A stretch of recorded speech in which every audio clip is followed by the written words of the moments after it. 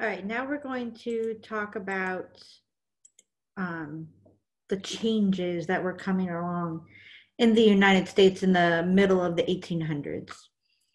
So after the War of 1812, the country was unified under the presidency of James Monroe.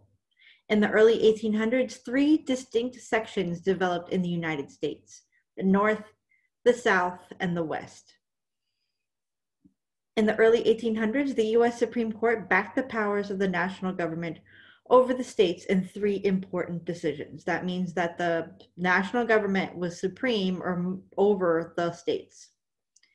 And the Missouri Compromise allowed Maine to enter the Union as a free state and Missouri to enter as a slave state. It was important to maintain that balance so one group did not feel like the other group had more power in the national government. The Louisiana Purchase doubled the size of the United States. President Madison claimed Florida from the Mississippi to the Perdido River as part of the Louisiana Purchase. Spain ceded control of Florida to the United States in 1819. The Monroe Doctrine was a clear warning to European nations to keep out of the Americas. Oops.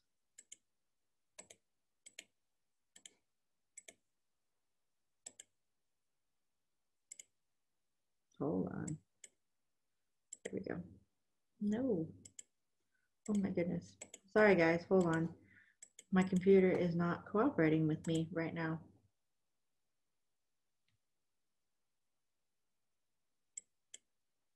There we go. So this is the Missouri Compromise line. So everything in yellow that you see is a slave state. So that means that they owned slaves. Delaware, Maryland, Virginia, Kentucky, Missouri, all the way down. So this territory was open to slavery, of the Arkansas Territory, by the Missouri Compromise. All of this was closed to slavery because of the Missouri Compromise. And all of the green portion up here were free states.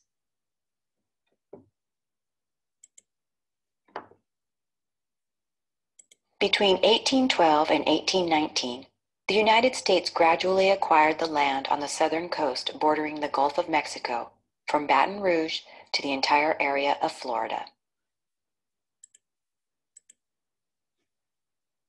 So the Second Bank of the United States was established in 1816 with a 20-year charter. It was headquartered in Philadelphia and had offices in 29 major U.S. cities.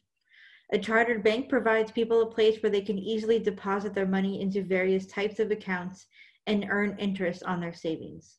Chartered banks maintain enough money so they can process customers' daily transactions.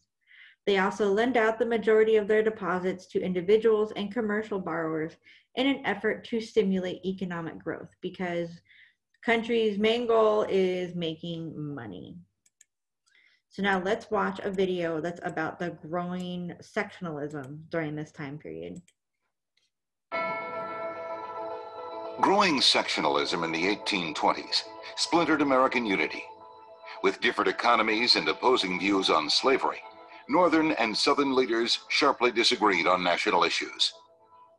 Missouri's admission to the Union sparked a heated debate over the regulation of slavery in the Western territories.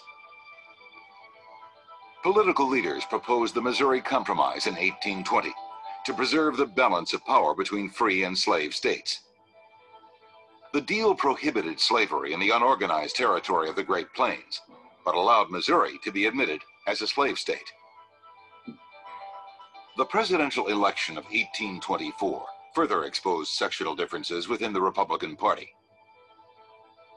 Andrew Jackson of Tennessee won the popular vote, but no candidate won a majority of the electoral votes. When the decision went before the House of Representatives, John Quincy Adams of Massachusetts was elected president. Jackson denounced the outcome as a corrupt bargain because House Speaker Henry Clay, who had also been a candidate, had given his support to Adams, who then appointed Clay Secretary of State. Jackson's supporters angrily protested. They believed that corrupt aristocrats of the East had robbed their man of the people. Jackson vowed to run again. The disputed election of 1824 led to the return of a two-party system. John Quincy Adams now led the National Republicans against the Democrats, a new party formed by Jackson's supporters. In the election of 1828, Jackson triumphed over his old rival and became the 7th President of the United States. His ascendance from war hero to president ushered in the era of the common man, also known as the Age of Jackson.